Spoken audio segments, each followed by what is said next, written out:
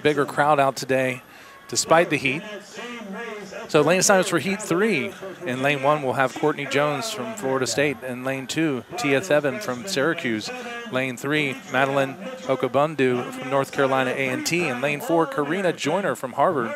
Lane 5, Natasha Dixon, North Carolina. Lane 6, Ciara Leonard, Virginia. In lane 7, Demetria Mitchell, Florida. And in lane 8, Kayla White, North Carolina A&T. Pretty evenly matched field here. Definitely, yeah. You have White and Jones, the two bookends there. White's 1291, 14th best in the nation, followed by Jones, 1293, 15th best. And there you see White, the MEAC Conference champion from North Carolina A&T. A&T in North Carolina, some solid hurdlers and a lot of representation this weekend in Tampa.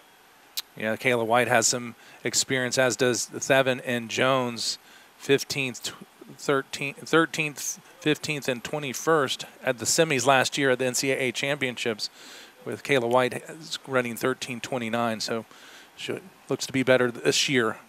So Kayla White in lane 8, the favorite. Away we go. Thevenin off to a nice start. Okabundu looking really good, but on the inside, Courtney Jones. Wow.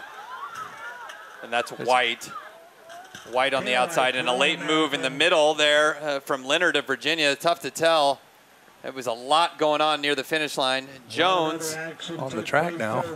Not sure what happened there. Yeah, she took a spill, but she got the win at 13:10. With Leonard and White, your next two automatic qualifiers. Okabundu had a nice surge in the middle of the race. We'll have to wait for a time qualifier, although 13:35 probably good to move on to the next round. So let's see how that one went down in heat 3.